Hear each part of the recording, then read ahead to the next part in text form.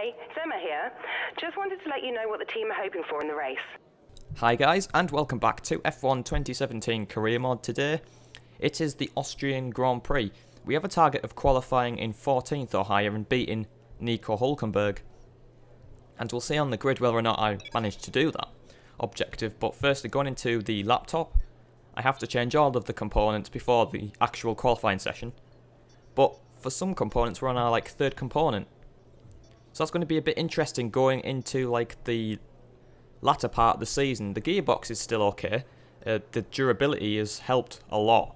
In fact, 38% reduction. That's really good, and hopefully we can get more upgrades to make sure it doesn't wear out before the 6 races. But then, as you can see, we're quite close to Toro Rosso in the performance chart, but then we're kind of faster than Williams, so this isn't really a fair comparison. So before we get into the race, let's take a quick look at the grid ahead of the Austrian Grand Prix. Once again, Lewis Hamilton takes pole position ahead of the Ferrari of Kimi Räikkönen. We've seen a lot of these two on the front row in recent races. In P3 is Sebastian Vettel in the other Ferrari, followed by Max Verstappen. Valtteri Bottas is in P5. Lance Stroll did very well to line up P6, along with Sergio Perez in the Force India there, lining up in P7. P8 goes to Daniel Ricciardo, P9 to Esteban Ocon, P10 to Felipe Massa. 11th goes to Magnussen, a very exceptional qualifying lap from him. Sees him start just outside the top 10. Jolyon Palmer lines up in P12, alongside Daniel Kvyat in P13. Carlos Sainz in P14, followed closely by Nico Hülkenberg in P15.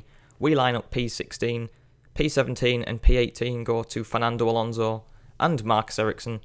Pascal Wehrlein and Stoffel van Dorn round off the grid. So that's it for the grid. Now it's over to the race. See if you can manage 14th or better today. Good luck. Okay, so we have to try and get above 14th in this race, which shouldn't be too much of a difficult task. We've been able to pretty much outrace our objective quite a lot of the time. However, our tyre strategy is an interesting one. We're starting on the Ultra Softs and going on to the Super Softs. In fact, 2 sets of Super Softs.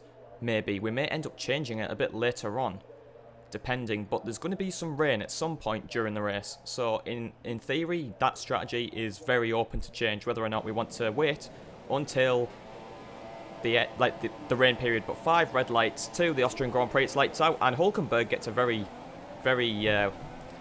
weird start there, and as we go into turn 1, in fact we make brief contact with Kvyat down the inside of Palmer and Sainz and the other Toro Rosso there.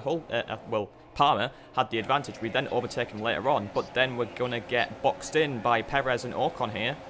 And now we go to the inside to go up the hill, hopefully to overtake him and maybe our teammate as well, as we go down to the braking zone. And we're just side by side with our teammate on the exit there. And in fact, Magnussen is going to have the better traction. And in fact, he's probably going to get even a better run than me into this corner. But as we go into the braking zone, in this one, we do overtake him. We kind of go a little bit wide on the line there, but nonetheless, we are ahead of him. Just though, in fact, as we go round this corner, it'll be interesting to see how well Magnussen has his car set up, as well as Ricciardo, because Ricciardo's pulling away. After all, it is Red Bull's home circuit, so I'm guessing they'll be pretty good in Sector 2 and Sector 3, because that's where most of the downforce kind of is. But last corner, let's see how much of a good run we can get out of the final corner. In fact, it's a good run because Magnussen's further back, but then it doesn't take him long to close back up on us. As we dip our tyre on the grass, we slow right down, and Magnussen then has the outside line going into this corner as we go down the inside and trying to give him the room once again. In fact, he's got a better run than what he did before because 1, he has DRS, and 2, I left him way too much room. So into this corner once again, can we overtake? And in fact we don't, we stick behind him, but Magnussen locks up there and he's compromised. But still, for some strange reason, he's able to hold it down the inside of this corner. And hopefully we'll be able to fend him off, and we still can't. So we go round the outside to give him the room, and then we have to back out and cut in behind. No way you can make it round the outside there at all. But now we've fallen victim, kind of, to Sergio Perez as Magnussen goes really slow into that second to last corner. getting on the curb slightly, getting a bit unsteady into the final corner, sliding around. We lost momentum through there and our rhythm. And we do have DRS, but Perez also has DRS. But as we go into turn 1, we just about fend off Perez there. And our next job is to catch up to Magnussen. And pretty much towards the back end of lap 5 now, we are behind Magnussen. And we'll see if we can get a move done on him. As we go into this corner, we are a lot better through there than what we were before the last time, in fact. And in fact, we got a great exit off that last corner. So now we've got DRS, so does Magnussen. But I've put it up into rich mix, now into lean to try and save a bit of fuel down the inside. Magnussen locks up and Perez and Ocon take his place. So Magnussen in the end lost 3 places out there. So going on to lap 7, we're P9. Everyone's still in the race. Ricciardo's ahead as well as 2 Williams cars. But then there's a massive pile up. Don't know what happened there. Probably Massa cut the corner. In fact, got a really bad run. And we take 3 positions. But then after everyone else ahead of us has made their stops, we're in P3. We're going to box this lap for a set of fresh tyres. And I believe these are going to be the super soft tyres. So it'll be interesting to see whether or not our strategy will work, to be quite honest. We're going to go on to a set of super softs now. But it'll be interesting to see. 1, will they hold out till the weather hits, or the rain hits, I should say. Or 2, have we completely bottled our strategy at this point? I mean, we can kind of go into another set of super softs later on, so we kind of open ourselves up for that as well. So we're not going all the way till the end on these. But we're still going to be pretty quick at the same time. But the hope is the rain will come down, hopefully, towards the back end of the race when these tyres are still actually okay. And hopefully we won't have to make any unnecessary pit stops for anything. But we are approaching a yellow flag section, and it's a safety car. As soon as I come out the pit lane, it's a safety car. Full course safety car. Perez is out the race. That has kind of put us on the back foot slightly, because we have pitted. But Alonso, I don't think has. We're now stuck behind the McLaren. We're stuck behind some midfield cars that were a lot faster than, as seen pretty much this season. We've been faster than sometimes the Force India, the Williams at some point as well. Toro Rosso definitely. Obviously the McLarens and Saubers we've been quicker than. So it'll be interesting to see how the restart will fare out, because I don't really want to get held up. And in fact, coming to the end of like the first kind of safety car lap, no one comes into the pit lane, but here is the yellow flag. But wait, we're on the restart of the safety car. Sainz has an engine issue, and it's so inconvenient that he decided to have his engine issue there, because out of the final corner I am pretty good, but Sainz kind of didn't allow me to overtake, so we've been held up as now we overtake Fernando Alonso and possibly Verline. Is that? No, we don't. We don't overtake Verline just yet. In fact, we've lost a lot of time to actually 10th place because of Ericsson, Verline and Alonso as well not allowing to overtake because of the yellow flags, because of Sainz's incident. So as we go down the inside, up the hill, Pascal Verline, see you later. Squeeze him out on the outside, we're done, and we're now up to P5 after everyone else has made their stops. But then Massa and Stroll are right behind us now as we tried to go to the inside. Didn't know where Massa was going to go, so I kind of just, because he wanted to go around the outside, but then it looked like he was going onto the inside. That's why I moved to the inside, to avoid a potential crash.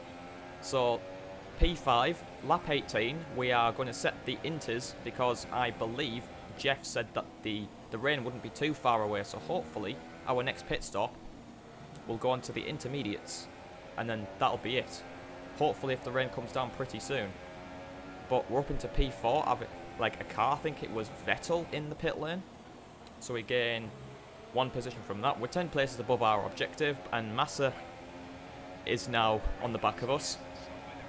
And 5 minutes till the rain, says Jeff, and in that time, Massa and Stroll decide to overtake. Well, Massa up the inside of you, tried to give him the room on the outside, of course. He's still pretty much on track. We go side by side here. I've got the better line, arguably, going down into this corner. He's going to the outside line. I've got the inside for this corner, down the inside on the brakes, nice and tight to the apex. And yes, we kind of do squeeze him out a little bit, but he still keeps his car alongside. It's going to be a repeat of what me and Magnussen did, except Massa hits up the inside and gets it done.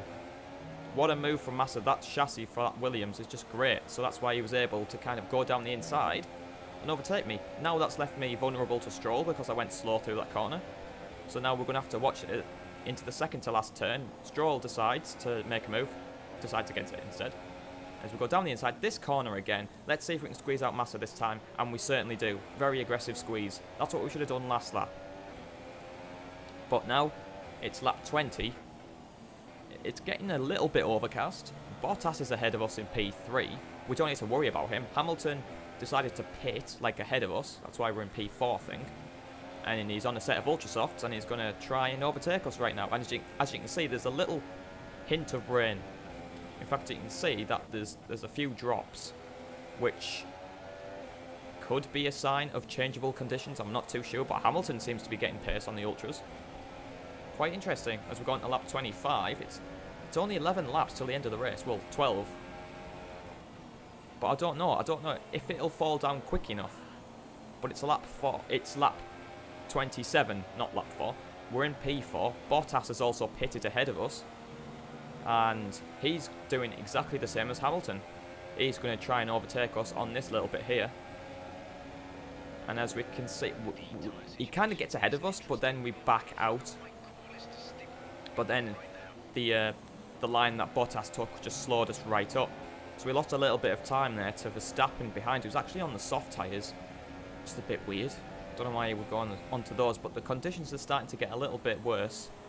As you can see, there's some spray now from the tyres, especially the front left. You can see there's some spray.